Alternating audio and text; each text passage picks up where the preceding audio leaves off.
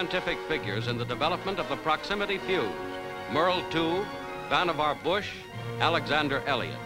Under Dr. Bush's direction, 1,000 other scientists and many thousands of workers helped produce one of the war's most effective weapons.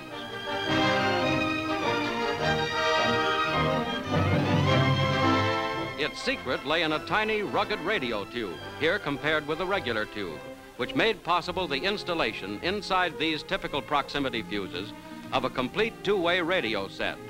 The fuse itself, containing the radio, the detonating cap, and other devices, is fitted into the nose of a bomb, rocket, or shell. Pictures show how the proximity fuse increased Allied power. These bombs are equipped with time fuses, not proximity fuses. Some explode too high, some too low, wasting much of their effectiveness. Now bombs are dropped which have been set to explode on contact. Obviously, they will not destroy shielded targets. They must make direct hits to be fully effective. Here, bombs with delayed action fuses fall. They penetrate far deeper than contact bombs, but their range of destruction is limited.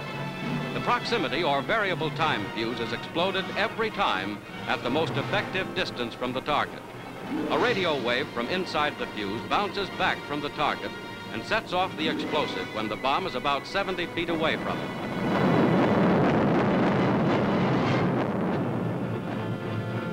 In diagram form, a contact bomb explodes like this. A delayed action bomb makes a deep hole, but has little effect on the man in the foxhole or the jeep behind the barrier.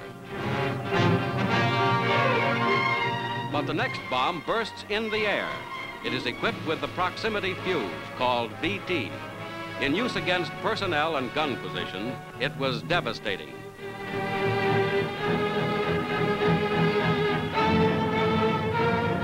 In airborne rockets and in anti-aircraft, the fuse produced sensational results.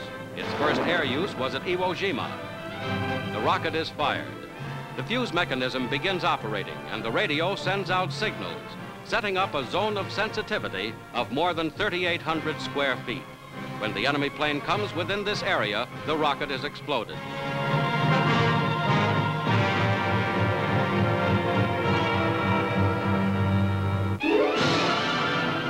In the air and over land and water alike, the proximity fuse spreads explosive fury and produces vast destruction.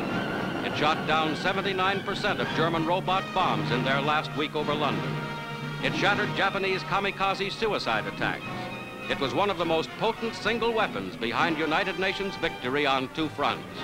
And its secret was never discovered by either the Germans or the Japanese.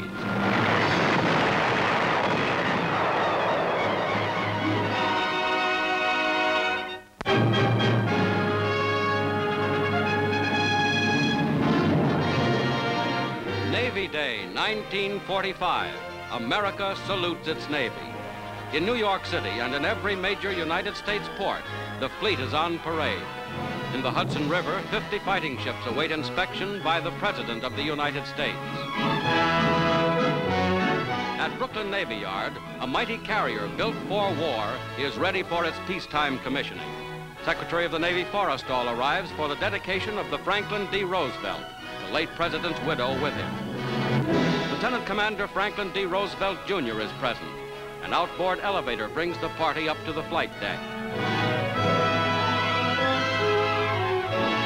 On the broad deck, 300 feet long, Captain Apollo Suchek accepts his new ship from the Navy Yard Commandant.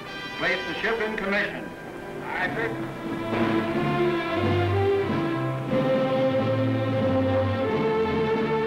Then President Truman, before a crowd of 10,000 spectators, makes the formal dedication.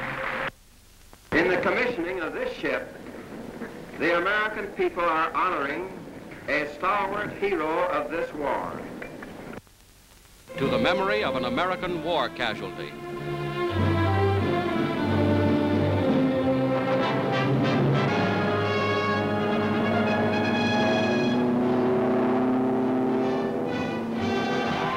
Now into the city, where President Truman's eventful day continues. It is his first official visit to New York as president. and 5 million citizens turn out for a warm welcome.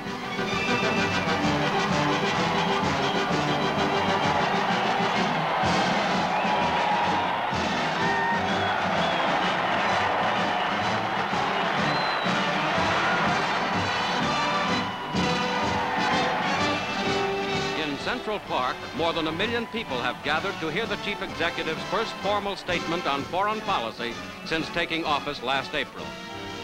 On this day of tribute to the Navy, Mr. Truman outlines the American position for keeping the peace and calls upon all peace-loving peoples to take the course of history in their hands and mold it in the direction of continued cooperation.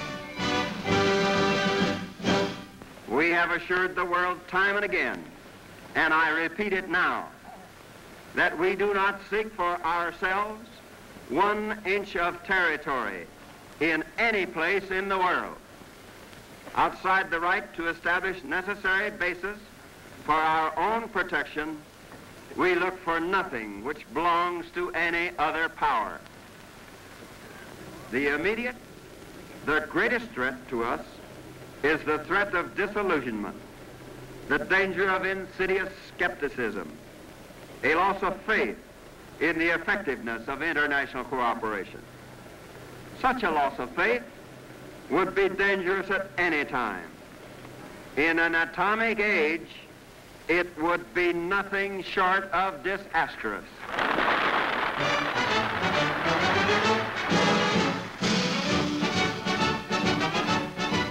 The climax of New York's Navy Day is along the broad historic Hudson, where 7 miles of men of war ride at anchor and millions of spectators jam the shores.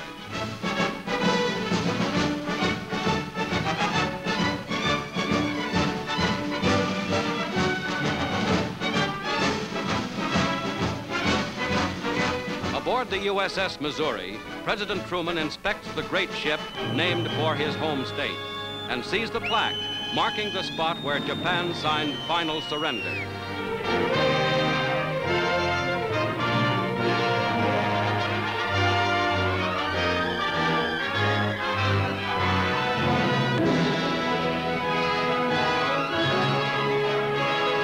Then, to review the flotilla, the presidential party boards the destroyer Renshaw.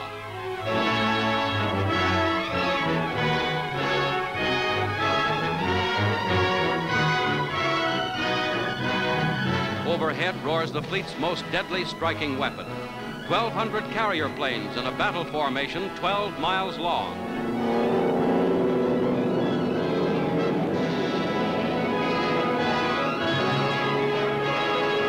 Ships that helped bring victory for the United Nations, battleships, cruisers, massive carriers, submarines, transports, destroyers, and armed escorts send forth 21-gun presidential salutes.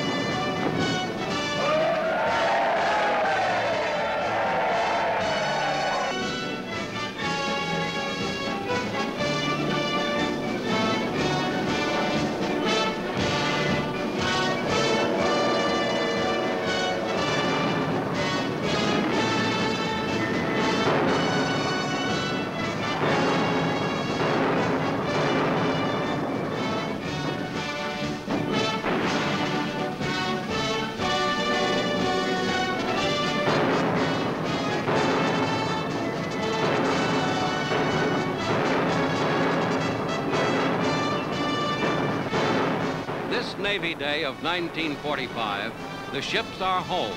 A war is won. A navy of 1,200 fighting craft, 50,000 other vessels, and 40,000 planes, and manned by men from every city and town the length and breadth of America.